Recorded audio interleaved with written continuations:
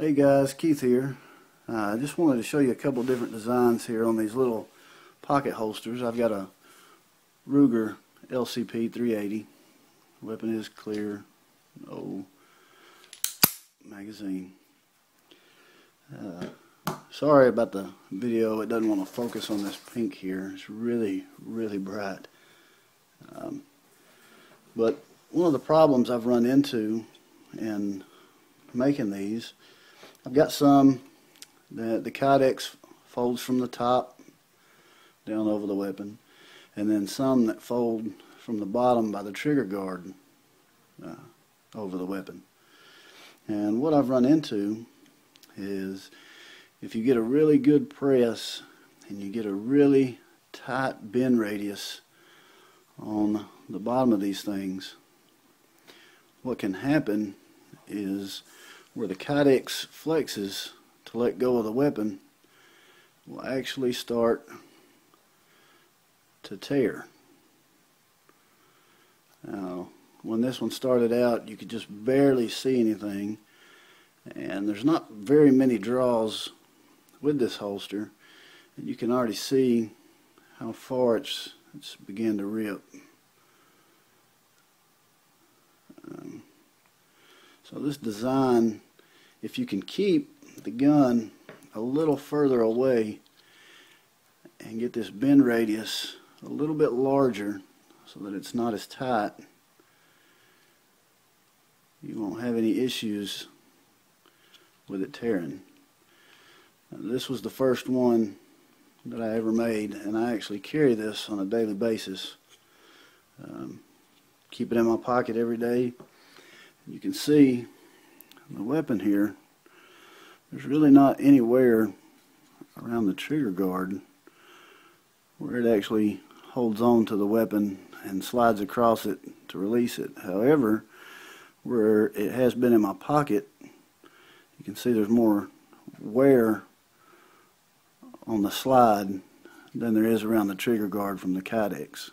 So as long as you're keeping your Kydex nice and clean, washing it out once a week, maybe a little bit more, keeping the dust and debris out of it, you really shouldn't have an issue with it really doing that much wear on your weapon.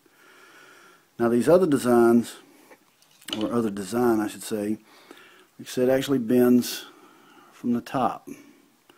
I'm a lot happier with this design here. You can get some really good flex from the Kydex. You don't have to worry about anything. There's not a lot of stress on that radius right there.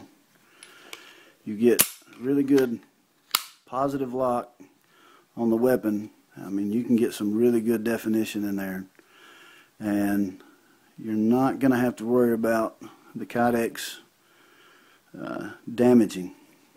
And these here, like I said, hold really well and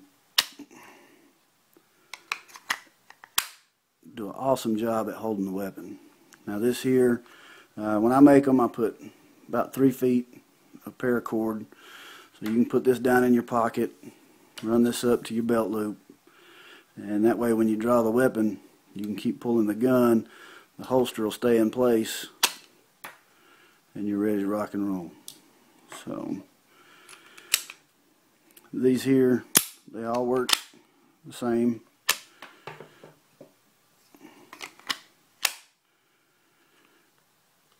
And what I'm doing with these is I'm actually trying to leave, if you can see, a little bit of a triangle right here.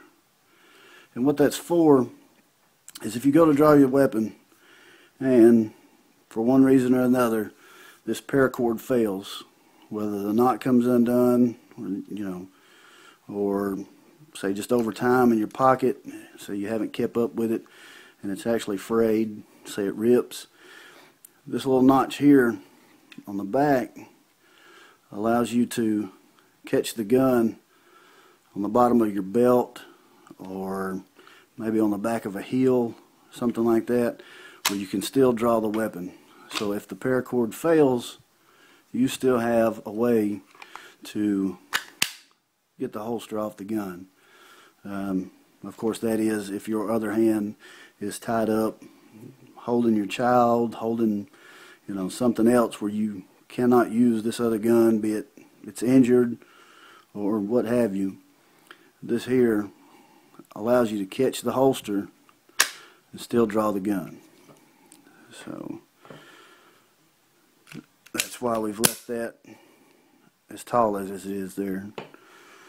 So I just wanted to go over those and show those to you if you're maybe in the market to buy one, or if you're making these. Just a little something that I've run into and have had some issues with.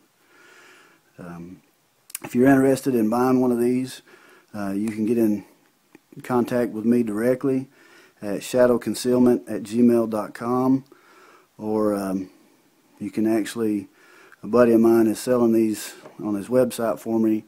You can go to www.rtfguns.com. That's Mark. He's a really good guy. There's a lot of good gunsmithing stuff.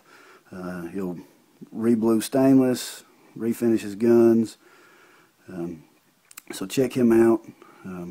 He's got a lot of good stuff on his website, and be sure to check him out.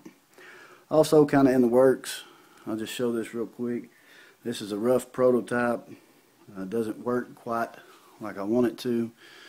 There's a little pocket holster for a magazine for .380 LCP, the same gun here.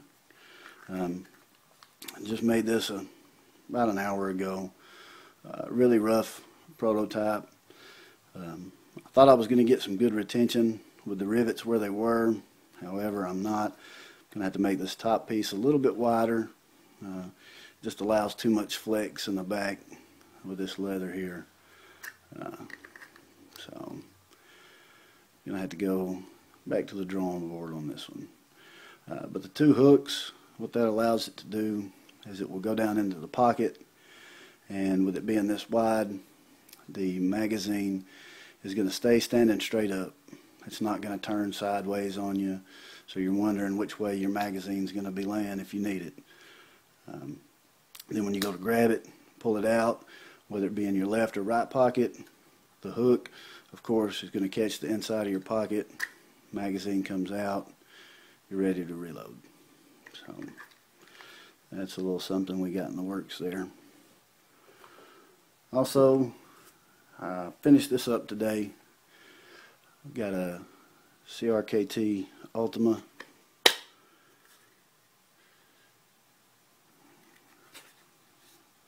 A little sheath for it. I don't have any attachments on it yet. I'm not sure how I want to set this one to either attach to a belt or maybe do some molly clips. I'm not sure. So there's something else we've been working on. So, but if you have any questions or comments, please leave them below, and we'll get back to you as soon as we can. Thanks, guys.